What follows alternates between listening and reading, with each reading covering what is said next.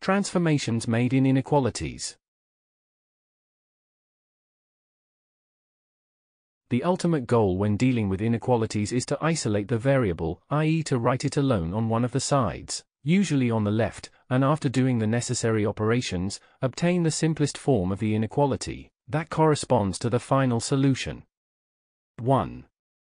We can complete the following transformation in inequalities for isolating the variable and therefore obtain an easier solution. We can add or subtract the same number or expression from both sides of an inequality, and still obtain an equivalent inequality to the original without any change in the inequality sign. For example, in the inequality, we have the following as shown on screen. We can subtract 2 from both sides to isolate x. In this way, we have the following as shown on screen. This is the final, and simplest, version of the inequality x plus 2 less than 3 that was obtained by doing a single transformation. 2.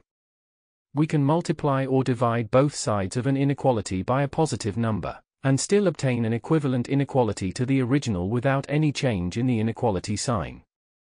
For example, in the inequality, we have the following shown on screen. We can divide both sides by 3 to isolate x. In this way, we obtain the simplified version of the original inequality. We have the following shown on screen. 3.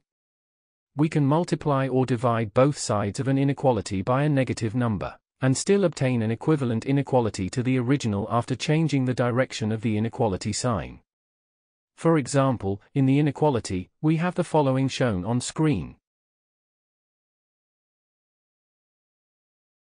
We can divide both sides by -4 to isolate x. However, we must also swap the direction of the inequality sign to obtain an equivalent inequality but in the simplified version. Thus, we have the following shown on screen. Why is this so? Let's prove the third property of inequalities with the help of the other two. Thus, in the original inequality, we have the following shown on screen. We can add both sides by 4x first, i.e. we have the following shown on screen. Now, we can remove 20 from both sides, i.e. we have the following shown on screen. Moreover, we can divide both sides by 4 to isolate x. We have the following shown on screen. We can read the last mathematical sentence from right to left, as we did when dealing with double inequalities. In this way, we have the following shown on screen. The last inequality is identical to the one obtained when using the third property of inequality. Hence, this property is confirmed as true.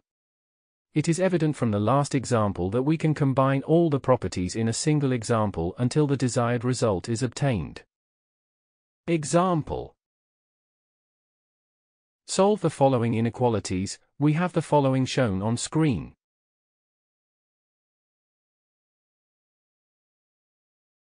Solution.